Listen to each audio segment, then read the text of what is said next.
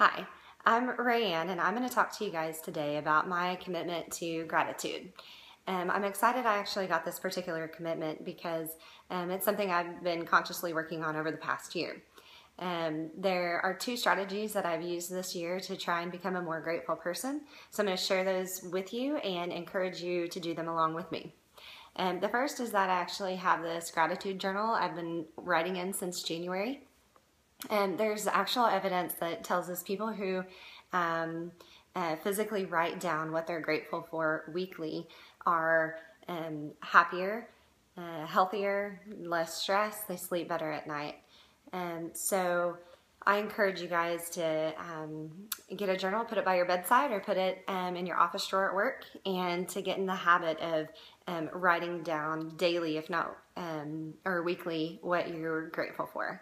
And the second is that I joined the Cabot Kids organization. So as many of you guys know, I became an advisory board member for Cabot this year, and that's something that has helped me to keep perspective. So if there's something that you're already passionate about, an organization, charitable or otherwise, I encourage you to get more involved in that organization.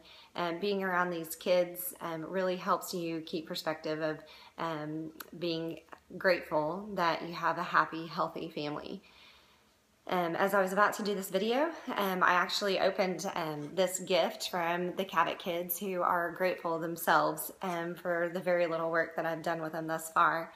And there was actually this tiny little piece of paper that was wrapped up in the gift, and it says, "Feeling gratitude and not expressing it is like wrapping a present and not giving it." So I encourage you to think about somebody that you're grateful for today and to tell them about it. Thank you.